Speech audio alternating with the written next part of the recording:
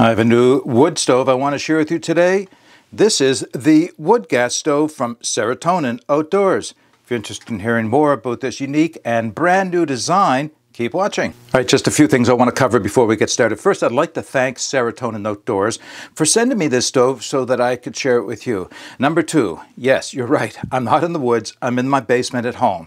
There's a couple reasons for that. Number one, the province, Nova Scotia, is still under a full fire ban. We've had some very serious forest fires of recent, and although we are now allowed to go back into the woods, we're still not allowed to have a fire. We had some rain, but not near enough to make the woods safe. So that's reason number one. Reason number two is I want to bring you this video quickly at the request of the company Serotonin Outdoors, because this product is in Kickstarter right now. So the company has this in Kickstarter, and they'd like me to bring you a little bit of awareness to it so that you can take a look and see if it's something you want to support. Now, as a result of both of those things, this is not a review. This is just a preview. I can go over the what information I do have about the stove and show you how it goes together and give you some initial thoughts on it, but I can't at this point recommend the stove to you, but I will do that when I come back after a dozen or so fires in it a little bit later, hopefully this summer. All right, now we're going to go down to the tabletop. We're going to go over its key features, its specification, how it goes together. I'll share my experiences with it so far. And for those of you who stay around to the end, there's a special surprise. All right, let's get started. Okay, this is the basic stove, unassembled, put back in its collapsed state. Now, two things. This strap came with it, wrapped around it to keep it all tight, and it did come in this nice little nylon sack. But rather than stuff it all back in there, I thought I'd just save a few moments by showing it to you this way. So this is what it would look like all collapsed down. I will tell you what the base weight of this stove is without any of the accessories I'm going to share with you, and then I'll give you all the dimensions once I get it assembled. So right now, everything you see, including the stuff sack, comes in at 10.6 ounces or 300 grams. And yes, if you haven't guessed already, it is made from titanium. Having said that, there is a stainless steel version, which I'll provide information on in the video description. It also plays into that special surprise at the end of this video. So I just want to put the stove aside for a second so I can show you the accessories that came with it. So the stove itself came with two accessories on top of those base components, and this is a plate for solid fuel. And I will show you how that works, but it will drop down inside of the main body of the stove, and there's the cube, obviously, where you can put your solid fuel. And this, of course, is a small grill that you can put on top of the stove for grilling whatever. Okay, let me just put those two things aside. Two other things came with it. Now, this is kind of cool. It did come in this pouch, and when I first looked at it, I saw, okay, that's cool. It is a barbecue fork for hot dogs, meat, chicken, marshmallows, whatever it is that you want to use. It is telescopic, of course, but then I realized it's more than that. If you take the fork off, you actually have a bellows, so you can blow at your fire to give it the air it needs if it needs it at any point in time. So it does work for dual purpose, so that is a nice accessory. Let me put that aside. And the last accessory I'll share with you is this butane or gas isobutane burner, and I'll show you how this goes in together. So it actually comes in as a multi-fuel stove. Now, primarily, of course, those fuels would be wood primarily. It would also be used with an alcohol stove. I'll explain that, and I'll demonstrate how it goes together with the gas burner. And of course, you could use it with wood pellets. The fire grill, I think, will work with wood pellets. Again, I haven't tried it. And with charcoal. So let's just put this aside, bring the main stove back in. All right, so what do you get with the body of the main stove? There's four little pieces right here. I'll show you how they go together, but these four pieces together form the pot stand. They form not only the pot stand, but also the stand for the solid fuel plate. And on the version that is on Kickstarter, not this exact example that I have here, but the version on Kickstarter will be sized a little bit differently so it can sit on top of a Trangia stove and act as a pot stand for that as well. Unfortunately, the one I have with me is just sized a little bit smaller than it needs to be for that, so I won't be able to demonstrate, but I will show you how this goes together in a moment. You get the base. Let me turn this upside down. You get the base for the stove. It has fold-out legs, Very lightweight titanium.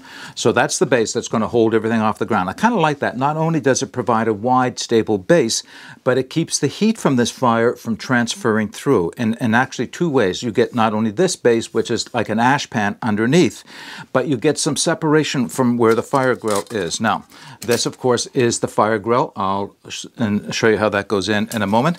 So with the stove, you get two side plates. Now, this is what makes this stove so unique. This is a wood gas stove, a collapsible wood gas stove made from titanium.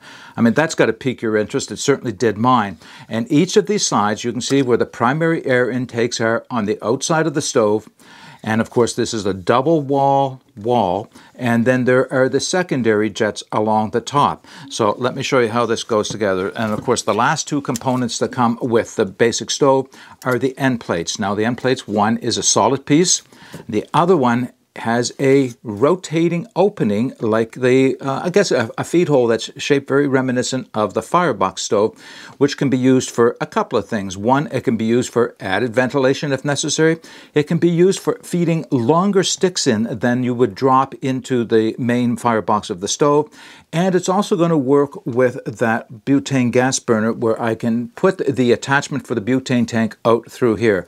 And when not in use, if you don't want it, you just rotate that down and you've got a solid plate. All right, let's put the stove together. Now, I will tell you this. There is a small learning curve getting used to how this stove goes together and the most effective way of doing it. I can't say that I've fully mastered it yet, but I've got the concept down pretty good, I think. So the easiest thing to do is to move the base plate ash pan away. Take one side, take one of the end pieces. In this case, I have the one with the swing opening. You'll notice that there are tabs on this end plate, and they match up with slots in the end of the two sides. And so it goes like that, obviously. Now, I'm going to do the same thing with the other side. Easy enough to remember which way the plates go because, of course, you want the secondary jets facing in, the primary jets facing out. So I'll put that one on that end. Now all I have to do is bring it around, take the other end plate, and let's put that on. You wear glasses. Do wear glasses while you're doing that. All right, so that's all there is to it. That's how the stove goes together.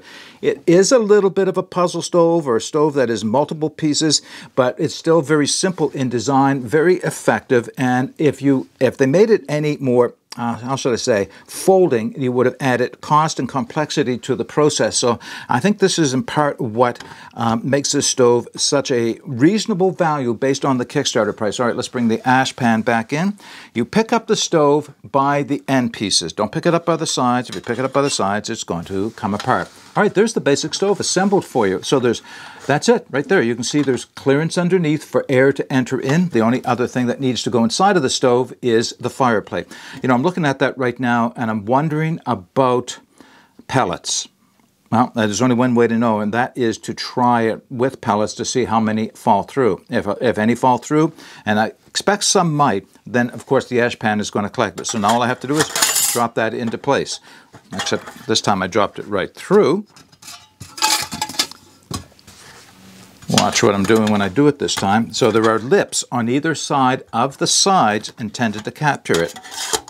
And when you do it with some intention, then of course it goes in the way it's supposed to. All right, so there is the basic stove assembled. I'm just going to slide that out of the way for a moment so that I can put the pot stand together. So with the pot stand, also titanium, very thin, there are 4 pieces, 2 longer pieces, 2 shorter pieces. Easiest way to do this is to take a shorter and a longer pieces, put them together, again with another one, and it's the shorter pieces that slide down from the top, get them in the slots. Now, here's how they work together with the stove. So you just pick it up, pinch, so it doesn't fall apart. And there it is. That's just it. It just sits on top of the stove like that. I was a little bit, I don't know, wondering if this was a good design or not when I first got it, but having played with it, I can see some real benefits. One, there's a lot of clearance from the top of the stove, so there's no way if you're putting a pot on top of this that you're going to dampen down the smoke by having not insufficient airflow or dropping the temperature too much. You can also move it back and forth, so if you want it off of one end and feed some sticks down through here so the fire is concentrated at this end of the stove, and if you're using that opening on the end to slide your longer sticks through, then it's kind of nice that way. Now, the other thing this is used for is with the wood gas, not the wood gas, sorry, the butane burner. So let me just take it off of the stove, put the stove aside, bring the burner in. Now, what you will notice with this assembly, I'm going to pick it up so I don't drop it apart by mistake, is that there are slots on each of the two long sides. So the burner itself, you can see it has quite a diameter and a rim around the outside that extends out past the jets from the stove. You would simply fold that into the pot stand like that. That's it. All right, so now that we have that in the pot stand, what I need to do is run the attachment point down through the stove. I can probably bring this back in to demonstrate. Hopefully I can do this with just two hands and not drop it. Might be a little easier if I start it with two hands and then without everything falling apart on me. Again, as I said, I don't have a lot of experience with this. Here we go, that's easy enough. All right, so there is the gas burner on top of the stove. The feed hose running out of the end. Now, I did use this, so this is something I could use safely here at home, and I could safely use it out in the woods, and I may start doing that. Of course, I'm going to be so tempted to build a fire in this. Maybe I should leave it home until the fire ban is fully off. But yeah, okay, so that's the basic stove. Now, the only other options that I can show you at this time is how to use it with the stove itself and everything with the solid fuel plate. So let me do that, and that starts with taking the gas burner out, taking it out of the pot stand. Takes just a second or two to get used to it. Now, there's the pot stand separated from the rest of the stove, and if I can get that down inside, now it is laying on the fire grate, and now this will go in on top of that. Line it up, and without tipping everything over, you can now see where the solid fuel plate rests inside of this as well. All right, so that's most of it, and I guess the last thing to show you is the grill. So the grill just sits on top, and that's all there is to it. It's thin titanium. My first concern will be, of course, is warping. What I'm looking at this and seeing is that I expect there will be some warping from using it with an open fire, but I also expect it'll be very easy to push back into shape, knowing how titanium works that way. And I don't expect any of the warping is going to affect the functioning of it. You might get a little rocking back and forth because of it not being lined up perfectly. But as I mentioned, I think this is going to be very easy to manipulate if it does start to take a shape on that you're not comfortable with. All right, so let me just take this off. Let's give you some basic, well, maybe I'll bring this out and put that on top again just so you get the full idea of what this looks like. Okay, again, there's the basic stove fully constructed. Let's go over a few dimensions for this. So as I mentioned, 10.6 ounces or 300 grams. That's everything you see here, plus the little stuff sack that goes with. In its assembled state as it sits right now, I don't know that this includes the top stand. It's, let's see, 6.8 inches in height.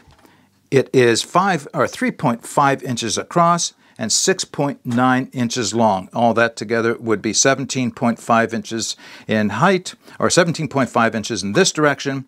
17.5 inches, 17.5 centimeters across here, 17.2 table to the top, and 9 centimeters across the width of it here. Now, I'll provide the collapsed dimensions in the video description if you're interested in that as well. Because, of course, that is one of the key features, is the fact that this is a fully functional wood gas stove that you can collapse and store in a very small package and a very lightweight. Okay, that's everything that I can tell you about this stove so far. I like the design. Again, I have not had a fire in it, so I can't give you any comments on the function of it. I'm dying to do so, but I do have to wait until the fire ban is lifted. All right, I have a few more comments and, of course, something interesting for you to hear about in a moment. All right, folks, there's not much more I can tell you about this multi-fuel stove from Serotonin Outdoors. Obviously, I haven't had a fire in it. I need to have at least half a dozen or so fires to get a really good feel of how well this stove is going to work. And when I do, I'll come back with a full review. But I think it's worth your while going over to the Kickstarter page to take a look at this and see what kind of deals Serotonin Outdoors is offering you. If you do go over to the Kickstarter page, you're going to notice that there is a second stove for sale. They're actually selling, or have out on the Kickstarter campaign, a stainless steel version of this stove. It's going to cost a little less, but of course it's going to weigh a little bit more. Now here's the good news. Serotonin Outdoors has offered to send me, or offer me, one of the stainless steel versions that I could do a giveaway with to you. So that's what we're going to do. Let's make it very simple. All I want you to do is, if you're interested in receiving one of these stainless steel versions in a giveaway, is just to put a comment below that says, I'm in. Just that simple. That's all I'm going to do. Just say, I'm in. 1 week from the posting of this video, I'll create another video where we do an online draw to see who gets that stove. Now, I asked Serotonin Outdoors, is there any restrictions on shipping? And they inform me they can ship pretty much worldwide. So I guess wherever the Kickstarter is available for you to see, you can also qualify for the giveaway. Okay, that's all I have to offer you at this time. If you have any comments on the stove, I'd be really interested in hearing what your thoughts are.